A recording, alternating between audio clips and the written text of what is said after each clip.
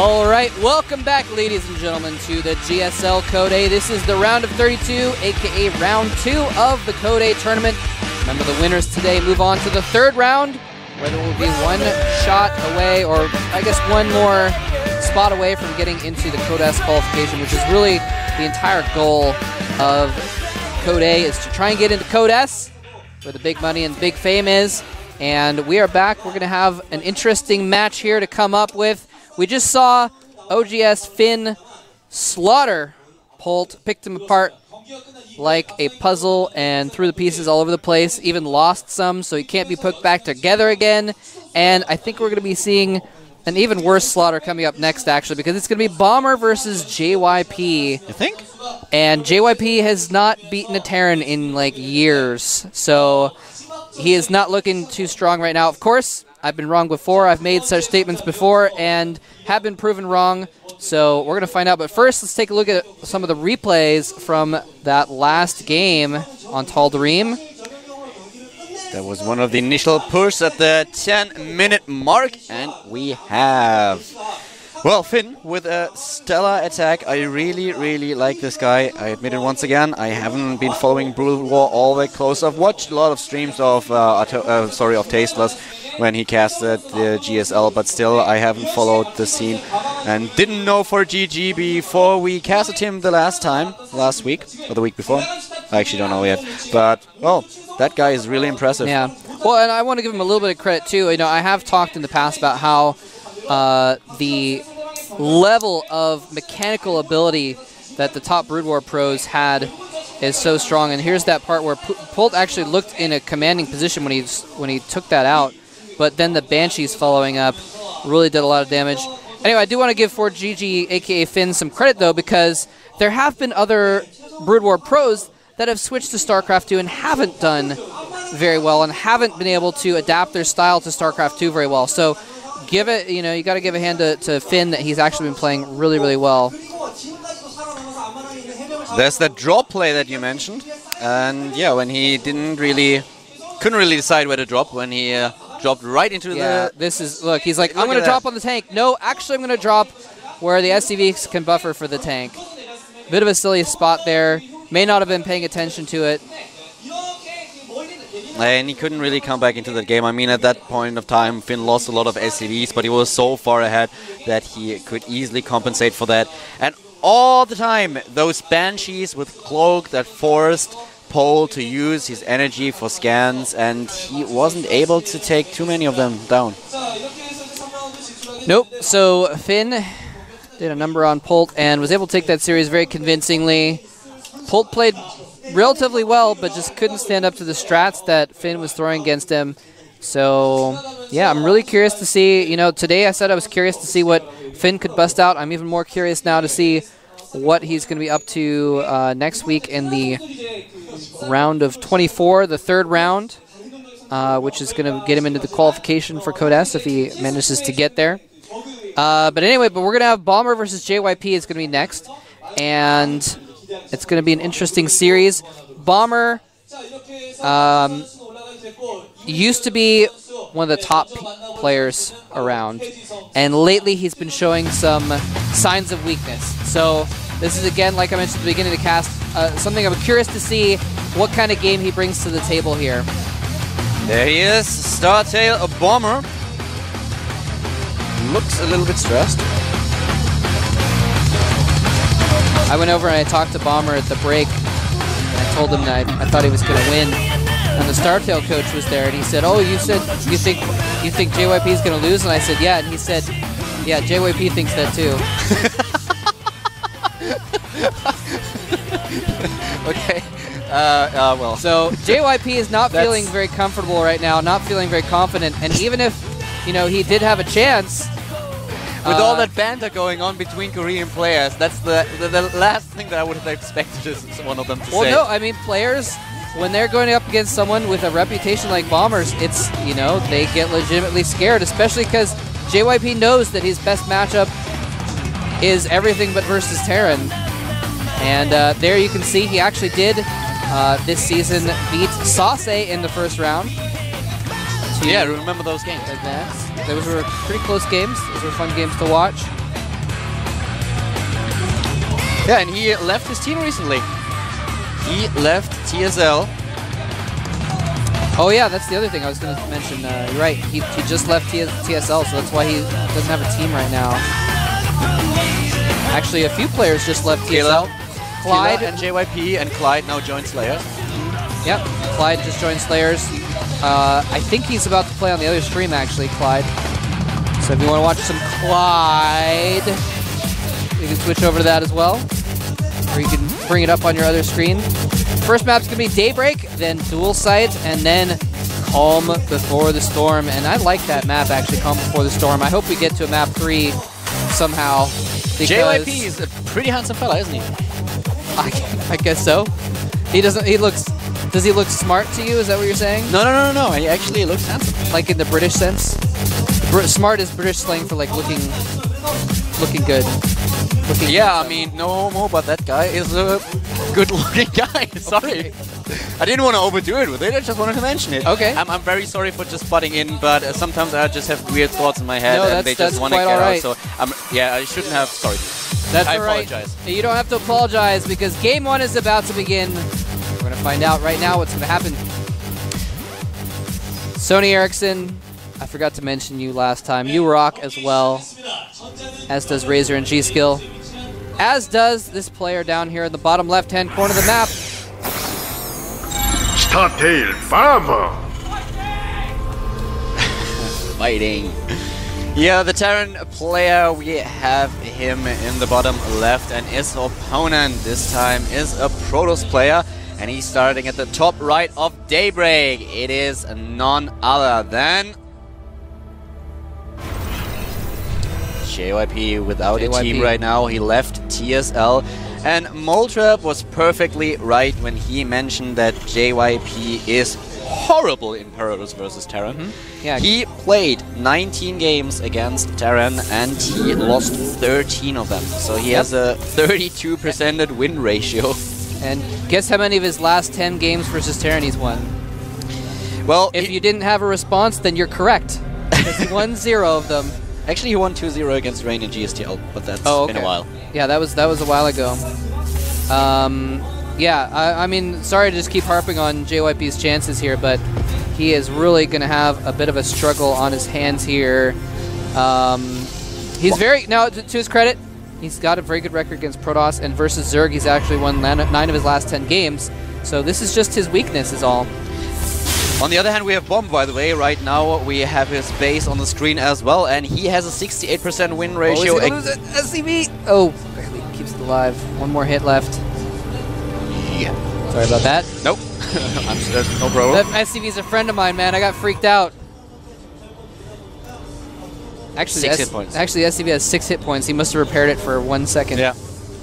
Yeah, I thought about that as well. We looked on the screen and was like, what, 6 hit points? This is kind of weird. Yeah, but what I was about to say. Bomber has a 68% win ratio against Protoss, and he won 28 of 41 games.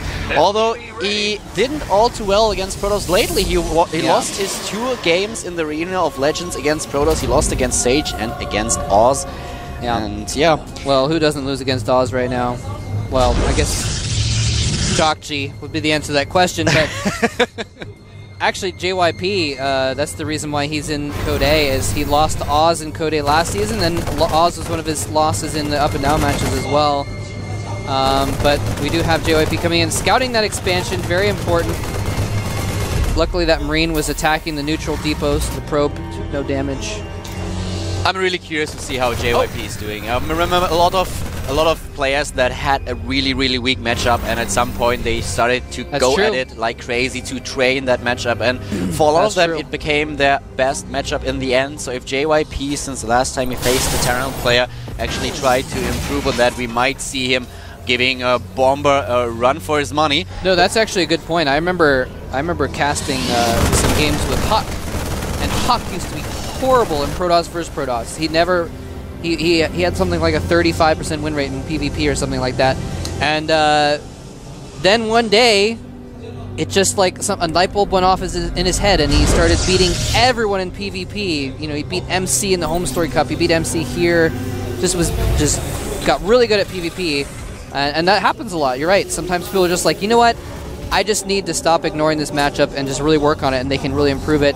Has JYP done that? We're going to find out today, I guess. Yeah, it's basically the same in the European scene. We had, for example, Mana. He was horrible against Zerg. He was just the worst PvZ player out there. He lost against every random Zerg thrown at him.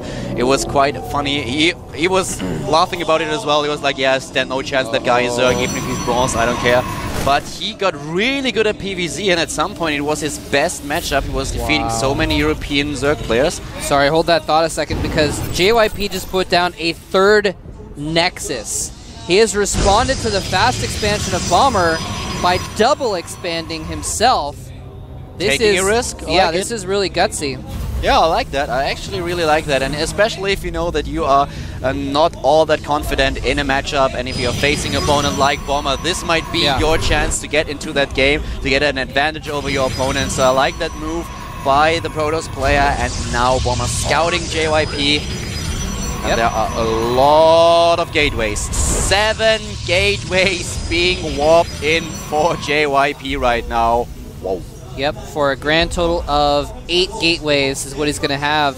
And Bomber, it's interesting, he sees that.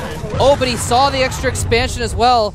Bomber has an SCV down there. He spotted the extra expansion. So he knows exactly what's going on now. And he's answering with another base himself, getting that third command center. Very smart. 38 SCVs against 41 probes right now. And those 8 warp gates are finished. Very, very smart by Bomber. And the thing is if he hadn't scouted that extra expansion, he'd be like, oh crap, 8 warp gates? I'm going to get rushed right now. I need bunkers. And so getting that extra command center is something that would be really risky if he didn't know about the third base. And oh wow, Proxy Pylon over here. He's getting ready for an attack regardless.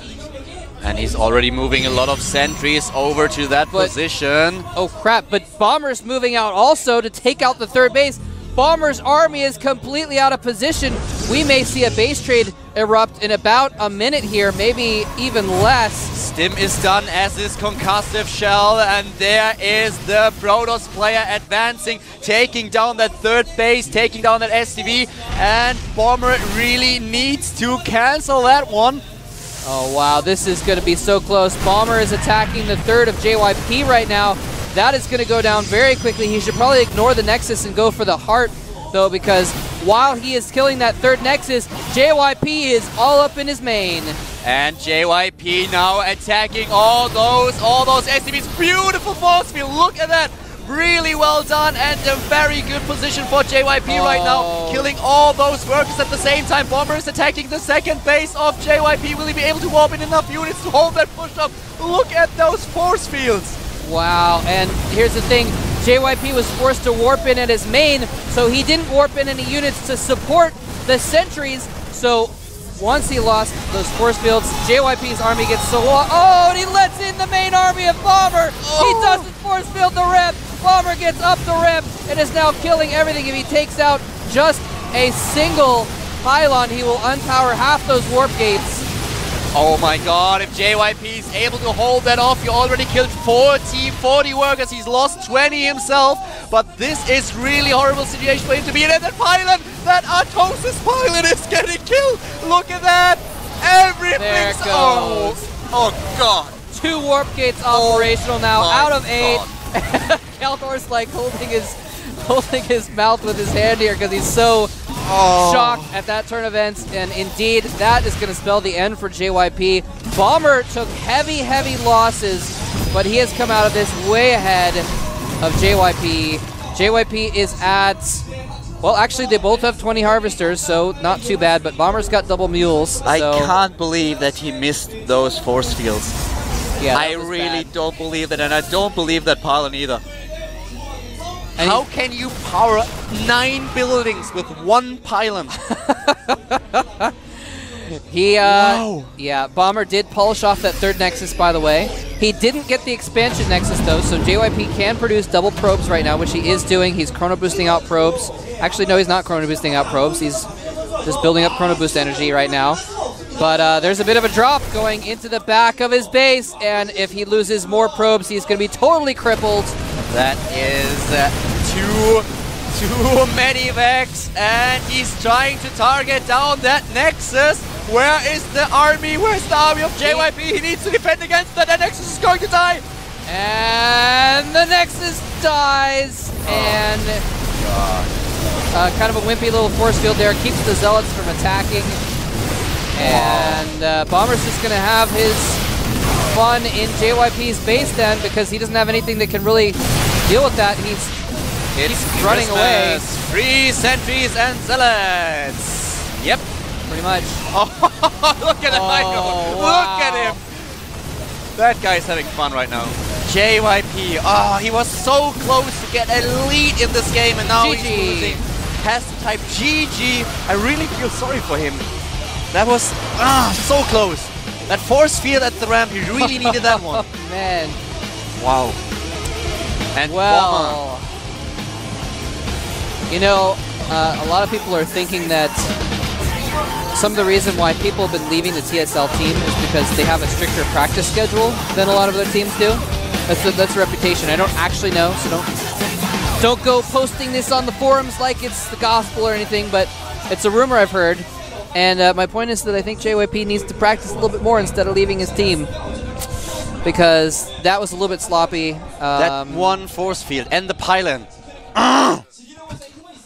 Seriously. I mean, he killed so many SCVs. He killed 40 SCVs. He was in a commanding position. He had a lot of good force field where he just turtled in his units, was able to kill the SCVs surrounding it. At the same time, obviously, he had to deal with that attack. And he completely misplaced that force field. The Terran army was running into his main base, and that one pylon, come on. Yeah, I still think Bomber would have been in a pretty good position regardless. Even if JYP had kept him out of his base, he would have been able to contain him and kill that natural expansion and still been 2 bases to 1.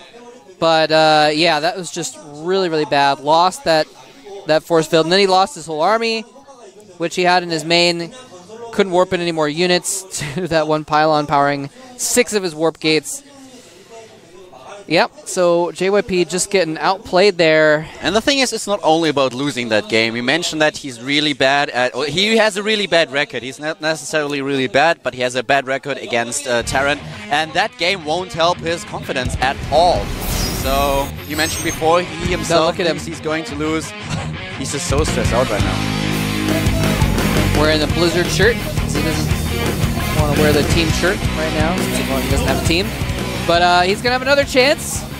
This is a best of 3, and so he can still win the next 2 games and come back. Theoretically, we're going to find out on dual site if Bomber can close out the series or if JYP can fight his way back in here at the GSL Code. And Bomber just with that merciless look in his eyes. That's right.